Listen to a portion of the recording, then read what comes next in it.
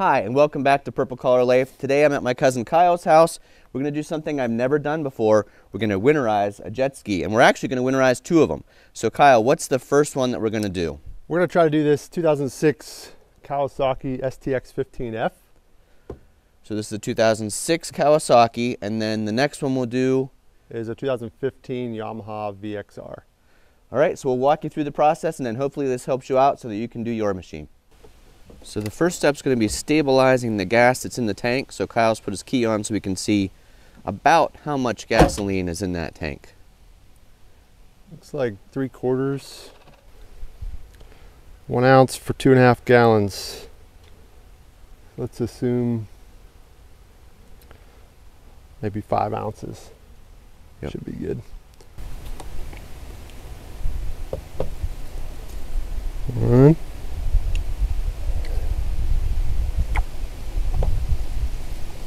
2.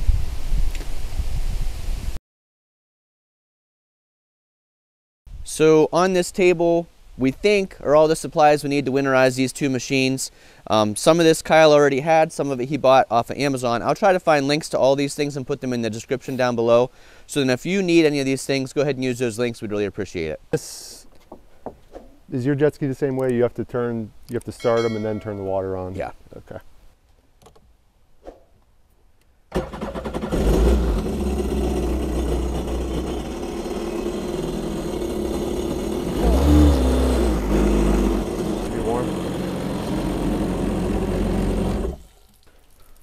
Okay. Oil change. Oil change. Now I do know that when I take my jet ski to navigation company, they always do an oil change whenever they winterize it. So it seems like that's pretty common practice. Yeah, I think it's because you could get some water in the oil over the season. So it's just kind of, well, and you're going to probably do it every year anyways. Right. And with a jet ski, there is no drain port, right? Right, that's why we're sucking out of the dipstick. Yep.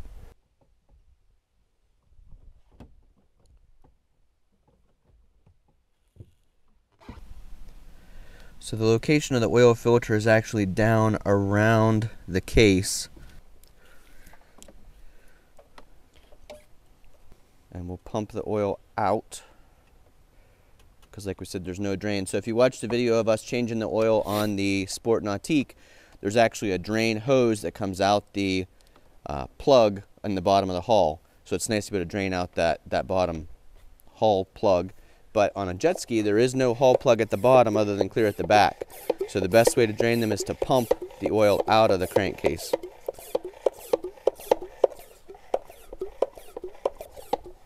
you can see making progress here.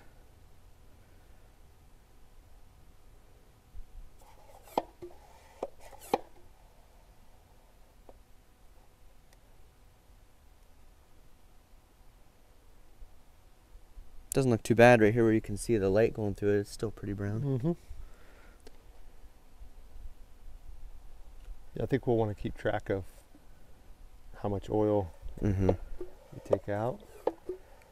And it looks like this pump you got from Amazon does have measurements on the side and liters and quarts on the other side. Nope, liters on both sides. Okay. They make electric versions of these, I think. Yeah.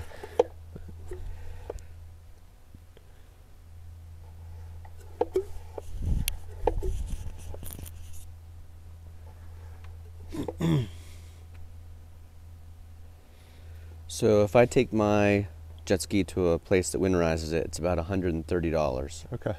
What do you think you have in cost? What did I'll have to look. I don't know what I paid for the oil and filter kit. I'm thinking it was about 40 bucks. This was, I think, 60. Yep. The pump was 60. Oil change was 47. Okay. So about 107, but you'll use the pump again every year, and you're using it on multiple machines. So. Right. I can hear it dripping now. And then the pink stuff in the jug, that's the same like RV antifreeze you'd use in the camper. Yep. I just had that. You know, a lot of times, I don't know if you, you probably are doing the same. You can almost reuse it if you capture it.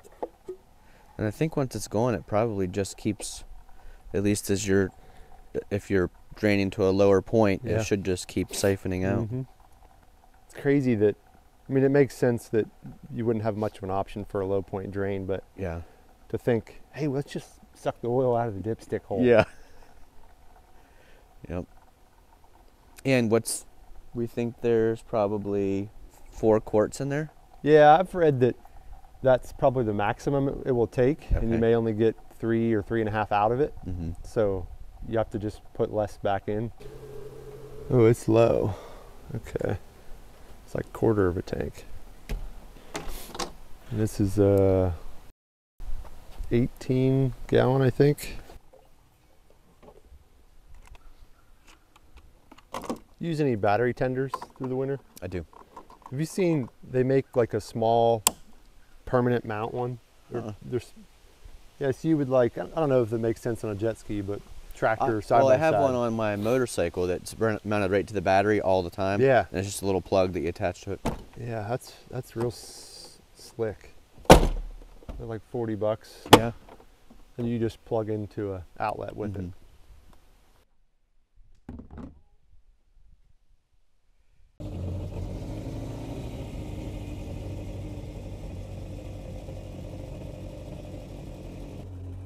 Now we're coming out.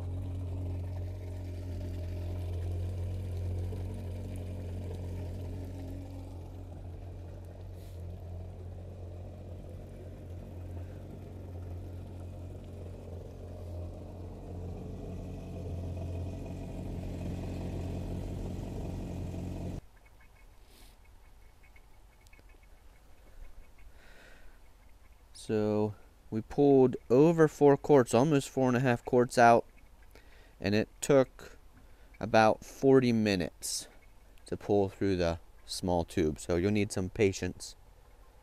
And in the meantime, Kyle stabilized the Yamaha and he warmed it up for the oil change on it.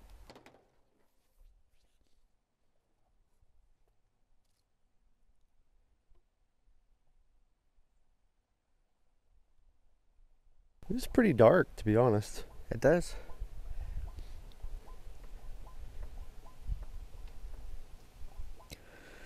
Okay, so getting the filter out required being on the driver's side of the machine and reaching carefully.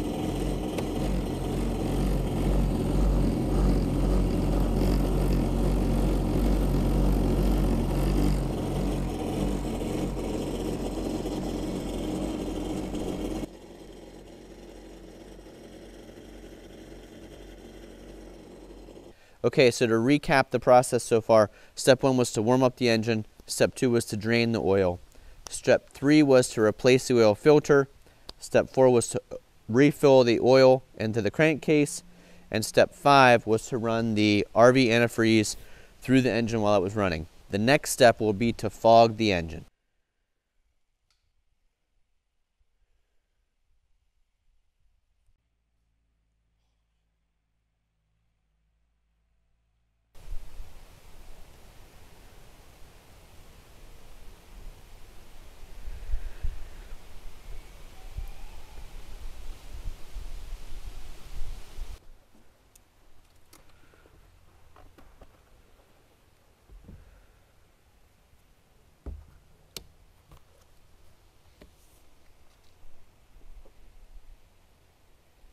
Yeah, I'm just going to spray in this hole here.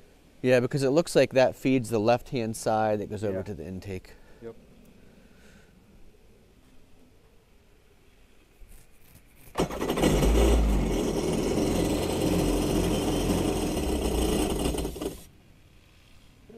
Yeah.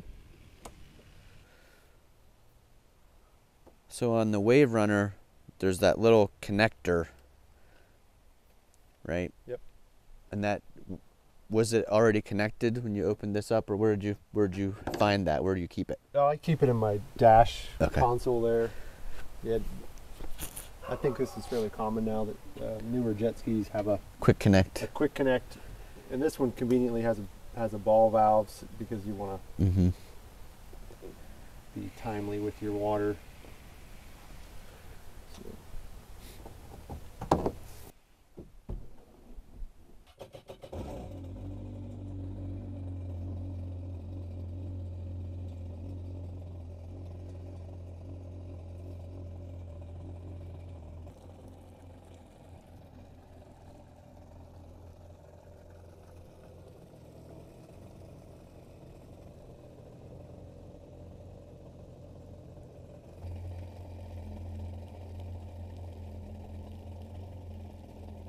Ideally, I think you'd want to see some pink come out the.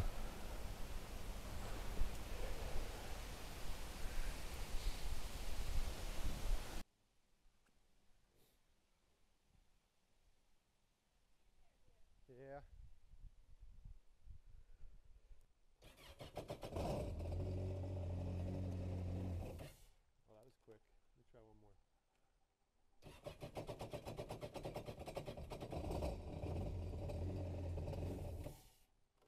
The red one, it was awkward, but you were able to get a hand on it. And yeah.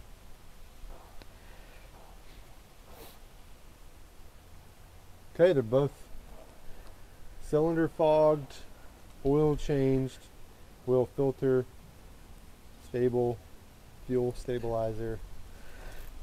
Antifreeze through the and water system. The cooling. I'm going to research though.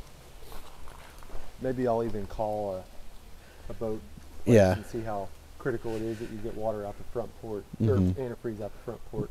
So one Kawasaki, one Yamaha, winterized. What'd you think, Kyle? How was the process? I think my expectations were met. I mean, wasn't difficult. Just took some time to get the oil out. A little bit of trouble getting, the filters removed, but I'd probably drive more than 2 hours to take it to a service center. So right. Yep. I think having seen you do yours now, that gives me the confidence to at least try mine and see how it goes. The process itself isn't difficult. Oil change is probably something you should do every year anyway, so that's at least half of the process, and you're set for next year now when you put them in the water. Yep. Thanks for watching. If you like videos like this, give us a thumbs up, leave comments down below, and we'll see you again the next time.